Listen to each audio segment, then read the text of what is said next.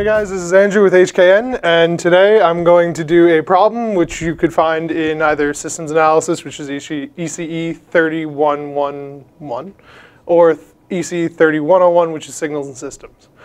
So very often when we're working in the frequency domain, it's really useful. We can do our operations there, we can do some analysis there, but once we're done, we need to convert back to the time domain in order to have a function that we can recognize. And one of the ways that we can do that is with an inverse Fourier transform. So the function that I'm going to take the inverse Fourier transform of today is this one here. F of omega is the rectangle function of omega minus 10 over 2 pi, where the rectangle function of omega is defined up here. And again, we're looking for f of t. So the inverse Fourier transform, which I write with a fancy f, inverse of a function f of omega, is equal to 1 over 2 pi, the integral from negative infinity to infinity of f of omega e to the j omega t d omega. So we're going to, you can use a table to take the inverse transform, but we're actually going to evaluate this integral for this, considering it's pretty easy and shows some good concepts. So let's just plug in what our rectangle function is. But first, let's figure out the nature of this rectangle function. So the general one is it's 1 between negative 1/2 and positive 1/2. Let's see what happens here. So between negative 1/2 and positive 1/2, we have omega minus 10 over 2 pi. So if we do some manipulation here, we end up with between negative pi and pi, we have omega minus 10, which eventually gives us that between 10 minus pi and 10 plus pi, our function is 1, and otherwise it will be 0. So from here, we can pretty easily do this integral. So out front, we have that f of t is going to be equal to 1 over 2 pi. The integral, so we can do this, we have to do this from negative infinity to infinity, but outside of these bounds, the function is going to be 0.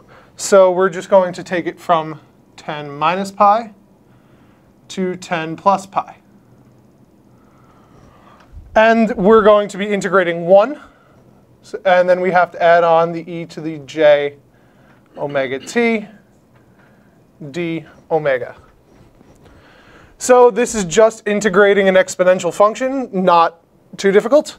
So the integral of an exponential function, we end up with 1 over 2 pi jt e to the j omega t, evaluated from 10 minus pi to 10 plus pi.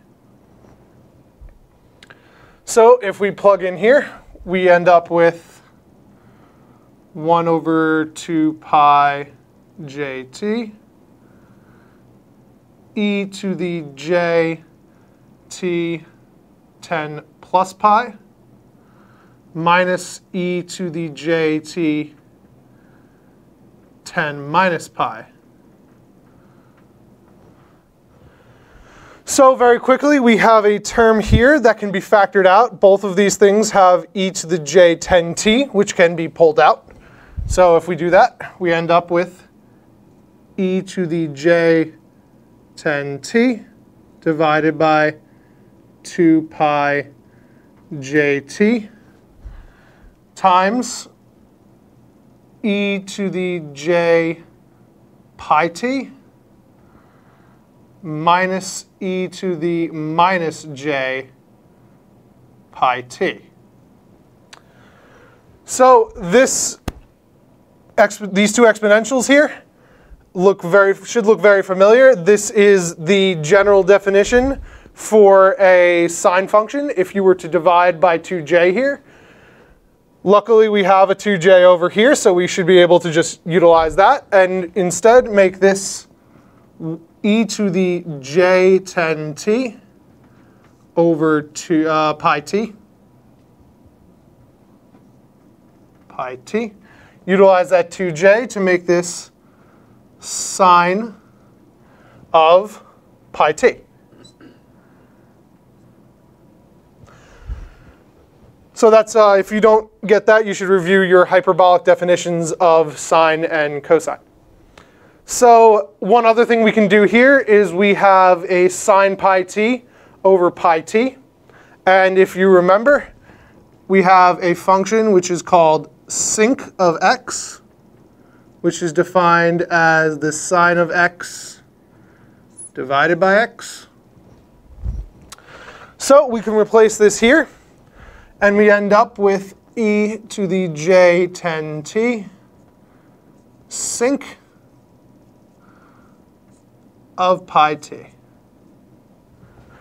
And so that is actually equal to our time domain function. If you were to draw it, it would look something like this.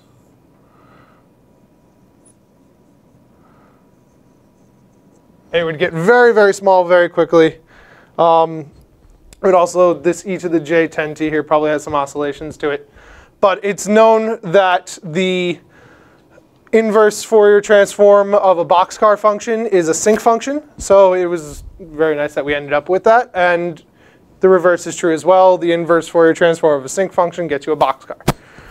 So this is the long way to do it. Obviously, you can use a table to evaluate these with some identities. But the math works. It always works. So hope you guys learned something, and see you next time.